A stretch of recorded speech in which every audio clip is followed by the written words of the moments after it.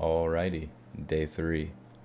I'm gonna call this one "What's in a Name," and it's very important. So I bought a domain yesterday. I decided to copy the name, get moving on it. Euclid, named after one of Jupiter's moons.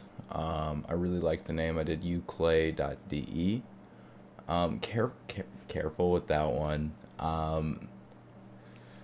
I kind of screwed up. I don't live in Deutschland or Germany, and I am not allowed to have that domain.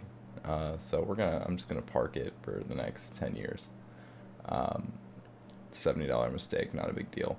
So Themisto.dev, also one of Jupiter's moons. Um, I really did like the Euclid name. It was really growing on me, but I think Themisto.dev is pretty good. It's still taking a minute to get a good ring, but I think Themisto is pretty good. So gonna move forward with that. I really did like the domain hack I did with Euclid, making it euclid.de. But I think dev is also a pretty good one, and I kind of want to stay up to the trends and kind of stay with how a lot of CodePen is on .io and REPL is on .it, get.tech. A lot of these more tech and development focused domains are kind of staying away from the .com world, so I want to continue that. I think that'll help kind of show that I am with the developers and with the trends. And then with that, I've been pretty sick today. Take care of yourself, but still moving forward. Did a lot of thinking, trying to make my current job work while I continue to work this project, but kind of running into some dead ends left and right, just a lot of red tape everywhere. So we'll see how that goes.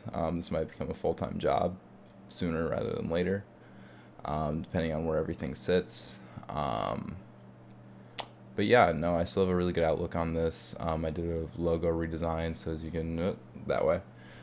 See, that's kind of the logo we're working with. So again, it's one of Jupiter's moons. So I've got, the moon right there. And the name can come later, but it's really important to me to lock this down and kind of give it its own namesake and its own like presence in my mind, right? It's not just the project, it's Themisto, and Themisto.dev. So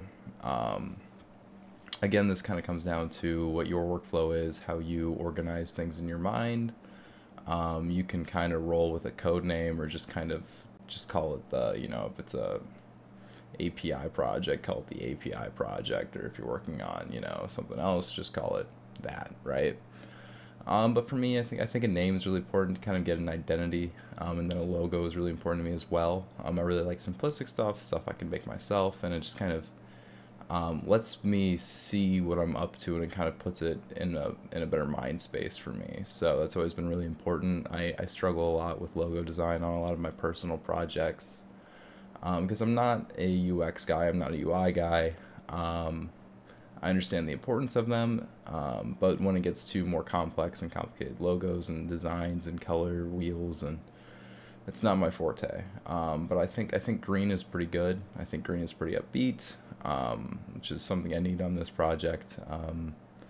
The life's kind of beat me down right now, but I think the green and the not even sure what's called, that orange yellow, is not super common. I think you see a lot of blues in logo design, and I wanted to keep it not entirely pushing the boundaries, because I'm not a UI guy. I don't know how to push those best, but it definitely seems unique to me, and I can kind of start moving forward with that, and I can start to kind of do some of the design elements.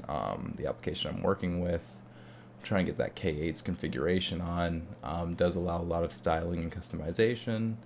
So as you can see in the bottom here, it takes a very long time to collect all the conda packages I'm using for the Python side of this. So I will start the Docker file. So I'm running this in Docker Compose right now. I think it's a really great place to get an MVP going. But I will start the Docker build, and it will take 20, 30, 35 minutes sometimes. I don't have the best internet connection as well, and it's running on a 10700T, which is a pretty powerful processor, but leaves room on the table. So Unfortunately, that is my biggest bottleneck right now. Is a lot of sitting around waiting for packages to build as I, work on the image. But I think it's really important that I get that image online, because once I start figuring out exactly how to configure and orchestrate that image, the faster I can start working on the APIs on the back end, and the databases that are going to store the information needed to kind of move around and do that dynamically. So it's really slow progress, but what's in a name? Legal action is in a name, so be very careful. But we did pick up Themisto.dev. I'm gonna roll with it for a while. We're gonna see how it feels. It was relatively cheap to pick up, so I'm feeling it in the wallet. But I think it's good to now kind of have the space to do that. I am gonna have to kind of figure that out with my cloud provider, because right now I'm still just running this on localhost. But yeah, be careful when you're buying domains, because if you buy a DE, be a German citizen. If you're going to buy an EU, be a European citizen.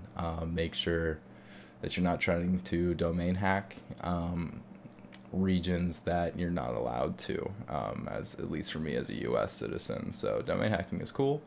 A lot of places do it, but if you're going to do it, make sure you do it legally, or you could run into issues later. Signing off.